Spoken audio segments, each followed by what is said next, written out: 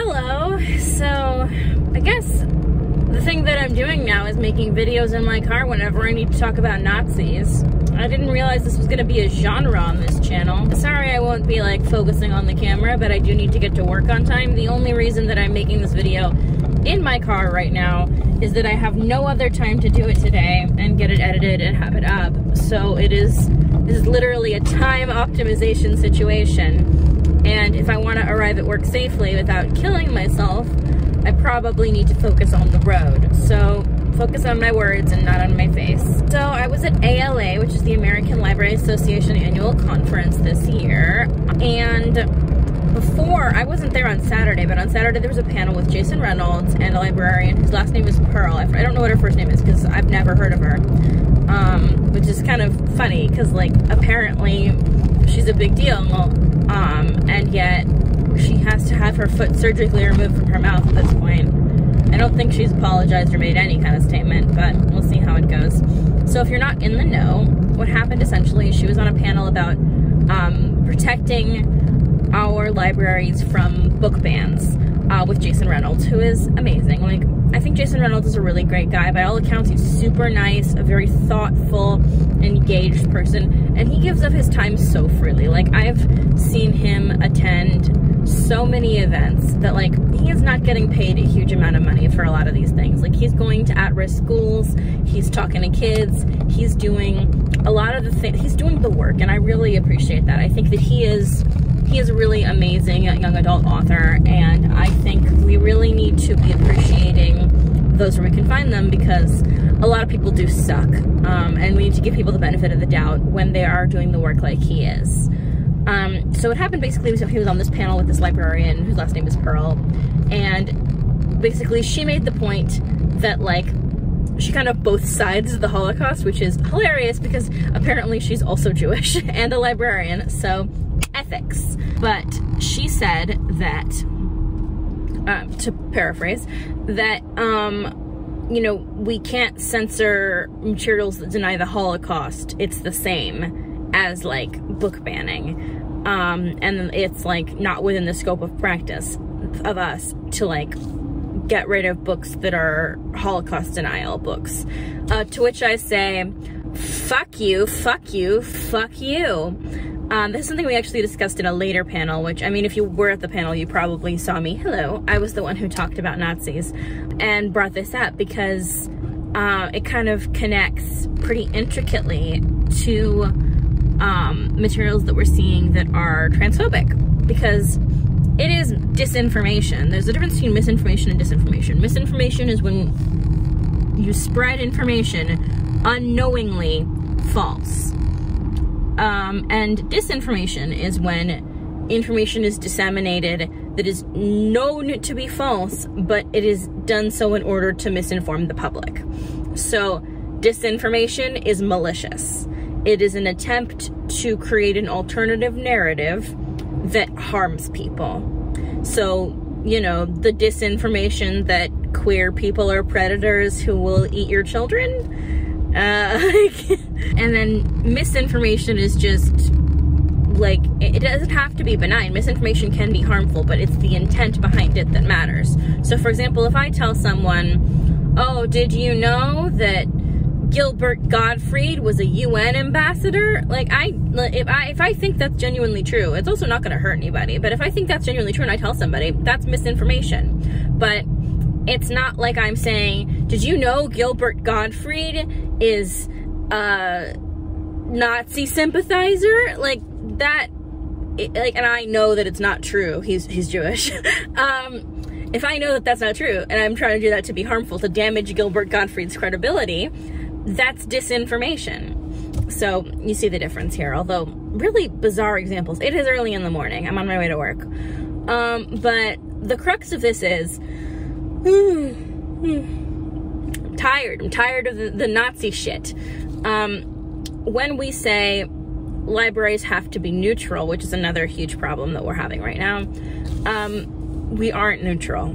Libraries are inherently not neutral. Because the idea being that libraries being politically neutral is fundamentally false. Like, libraries are about equity of access, And there is a political party that shall remain nameless that wants to defund libraries, that wants to restrict libraries, that wants to privatize every industry in this country. Do you think that they will spare libraries? The answer is no. I have never met a librarian who has been working in the field for more than 10 years who is a Republican. I have met many young information scientists who are libertarians, but I've never met anybody who has spent their time in this field and really worked in it and helped people who could hold on to that value. Because our job is fundamentally about helping people, and that's not what Republicans want to do. So that's my soapbox for that particular beast. But here we go. So when you say Holocaust denial materials, we can't censor them. First of all, there's a difference between censorship and collection development. Collection development is when you decide what's appropriate materials for your library and for your collection at large and for the audience you are serving. I don't think there's anybody who needs to read Holocaust denial materials for informational purposes who isn't doing it specifically for educational classes about Holocaust denial. Like, that was a thing we brought up in one of our panels this week. But ultimately, Holocaust denial is not a neutral topic. First of all, there's just facts. The Holocaust happened. It is one of the most proven historical events. There's more proof of the Holocaust existence than the sinking of the fucking Titanic. Like, tell me that's a fucking lie before you tell me the Holocaust didn't happen. I will listen to you and see if your proof is any good. But, like, although it'd be really funny if you think about it, if the Titanic was just a giant insurance scam, that would be super interesting. Not the point. But my point here is that any librarian worth their salt would tell you that censorship is not the same thing as collection development. This is a non sequitur. And, like, saying that equivocating materials by, for example, Jason Reynolds, a black author whose materials are often on lists to get banned, Angie Thomas, whose materials are often on lists to get banned, queer authors whose materials are often on lists to get banned. These authors are not writing Holocaust denial. They are writing about racial injustice and police violence and, like, actual serious things that happen. And they're writing about, like, queer love, beautiful things in the world, and black love, and black families, and, like, and black pride, and, like, that's a beautiful thing in this world. Holocaust denial does not belong in the same discussion. So that's another thing that really incensed me, because if we're talking about the way that we are going to be dealing with censorship in the next couple of years as the country, like, is pivoting toward Christo-fascism, we have to think about the things that are actually going to be policed. And if anything, Holocaust denial will become more rampant because it is one of the most prominent forms of anti-Semitism, right? Still so angry about this. One thing that really frustrated me is that Jason Reynolds is being the one who has been taking a lot of heat for this. He's been talking about it online, and he's been in dialogue with Jewish writers and Jewish librarians about this, and trying to come to, like, you know, trying to understand better. And it isn't his fault. Him not calling out a librarian who is in a senior position, who is on this panel with him, who is an expert, like, he didn't call her out because he doesn't have the information. Like, he's not in collections. He doesn't understand how it works. That's not his job. Now, just as an example, we have copies of Mein Kampf in the library. We have biographies of the Third Reich. We have various materials for historical purposes. And it is entirely within my prerogative to not get those people if I want another coworker to handle it. But I am happy to do so because it is very much within my job description to help people. And if they are not being hateful to me, if they are not using any slurs, if they are not giving me any indication that they are hostile to me as a person because of who I am, I will help them. That is my job.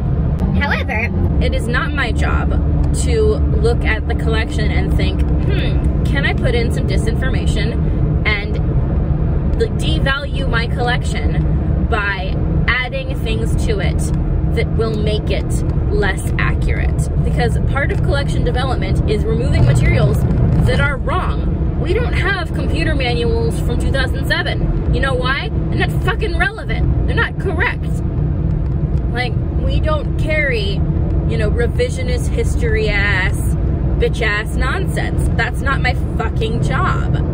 And we were talking a little bit about how this feeds into transphobia and how these pop psychology, pop biology books now, like Irreversible Damage and the Helen Joyce book, and I do hesitate to bring up transphobia because I always get fucking dogpiled for it because there's so many fucking transphobes, but if we don't stand together, we're just all cowards. Like, I can't not talk about transphobia because people are going to be shitty about it.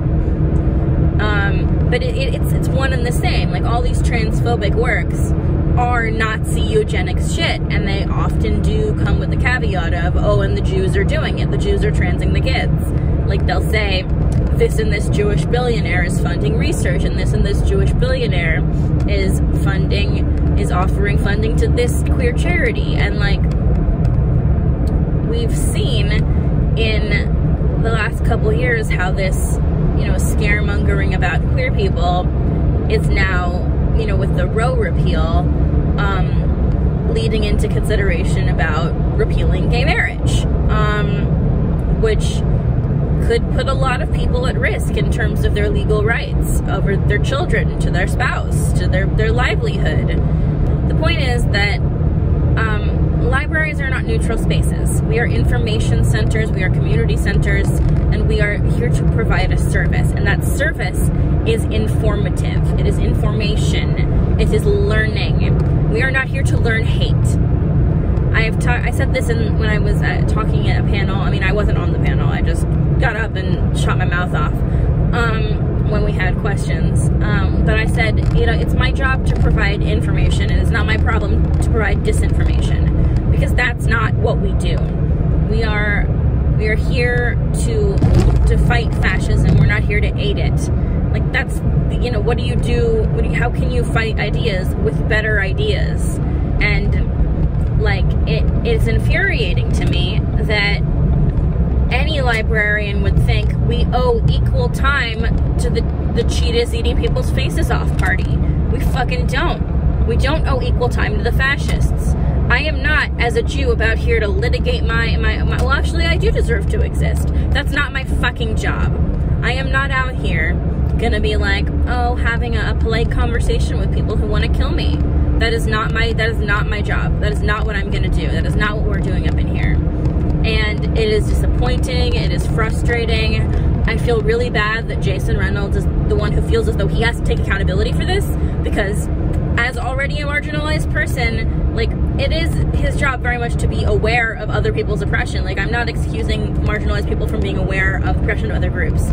Obviously, Jews and black people have a long history of standing together when it comes to racism and anti-Semitism, and Jews had a really huge part in the civil rights movement, but that doesn't exclude us from being racist. We have a huge racism problem in the Jewish community, and equally so, there is a huge anti-Semitism problem in the black community, particularly in the black American community. So we need to focus on, you know, standing together and not being divided.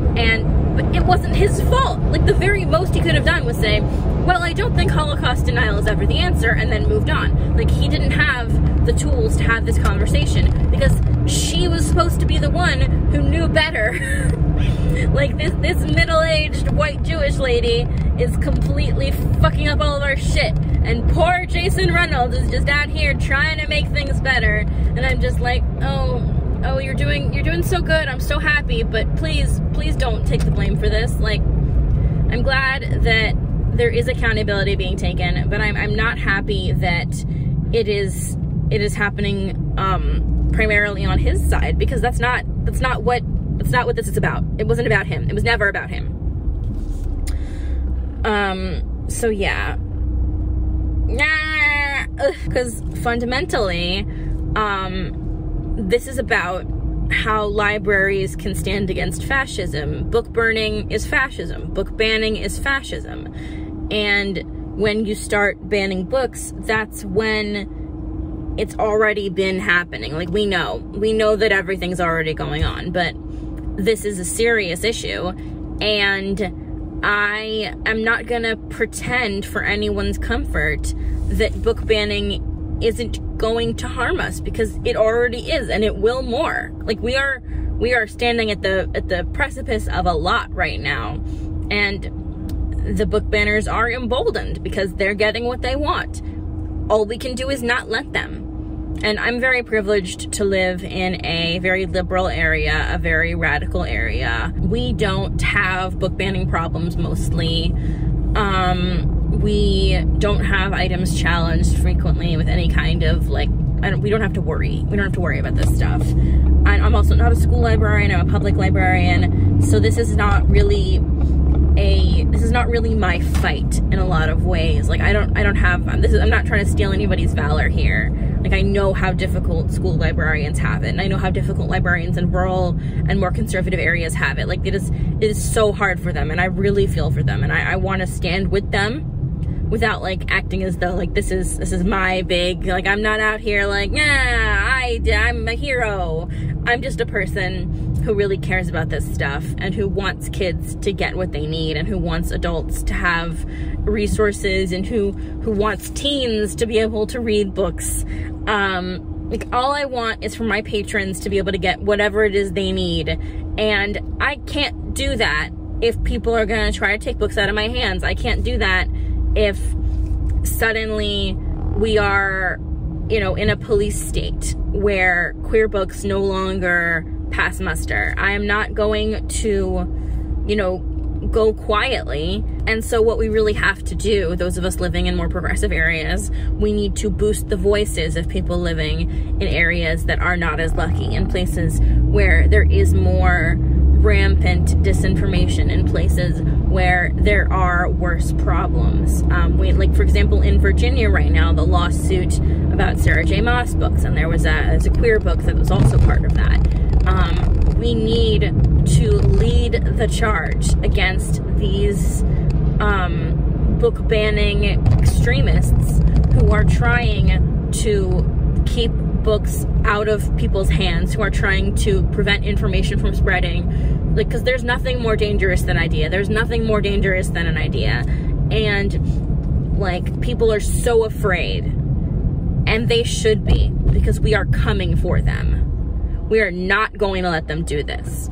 And that's one of the, like, I mean, I have a lot of problems with ALA. I have a lot of problems with library associations in general, which I might make a smaller vlog about my issues when I attended ALA this year, because I did have a really good time. I had a wonderful time. But I did go to a lot of panels where the solution, it appeared, was nepotism. They were like, oh, this problem you have can be solved with nepotism. And that's not really helpful. But ultimately, like, one thing that I got out of all this is that in the panels where I did feel represented, and where I did feel present with everybody, was, we're not gonna take it. We are not gonna take this lying down. We are going to fight. And that's reassuring. Like, I have allies in the fight against fascism. I have people who are at my side and who are not willing to take no for an answer, who are not willing to go into that good night quietly. Like, I do feel empowered in that way, and that's one thing that I did feel good about ALA, and that's one of the ways that I felt good about ALA, because I feel like I have comrades, you know, and it's been difficult to feel, I felt really alone in the past 2 years, like, as things have gotten worse and worse, not just politically, but also, like, you know, I know most people have been feeling pretty depressed. It's almost as though it's been a bad time. And a lot of frontline library workers like myself have been pretty fucking disenfranchised and having a lot of problems and not feeling heard. And it just felt so good to be surrounded by mostly like-minded people who just wanted to help people. That's what we want to do, is we want to help people. So that's my piece. Holocaust denial is bad. Censorship is bad, but disinformation being removed from libraries is not censorship. Thank you for coming to my TED Talk. I hope this made sense. I love each and every one of my librarian peeps. Y'all are my favorite people. Intellectual freedom is the bastion of a democracy, and I am in a profession that values that democracy, and in a profession that values that camaraderie and that sisterhood, that brotherhood, that siblinghood. And I do feel in a lot of ways very lucky to have been able to attend. I do hope I get to go next year. We'll see. It depends on what job I'm in then. I also have family in Chi-Town, so we'll see if that's possible at all. But thank you so much for listening to my ranting. I hope it made sense.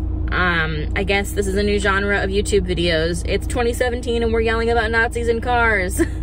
Actually, I feel like vlogging in your car was like very 2015, but you know, semantics.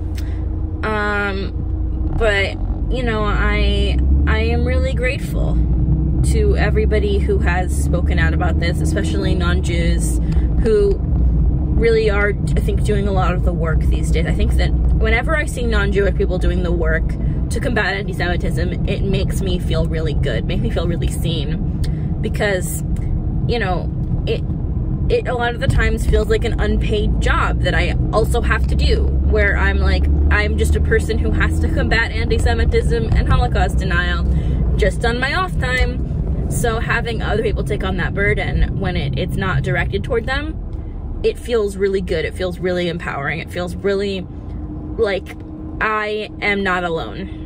And that's, I think, really the important part of what ALA is supposed to be about, is we're not alone. We're working on this together. We are collaborating to build a better future. And that is what it should be about. And not about Holocaust denial. Bye!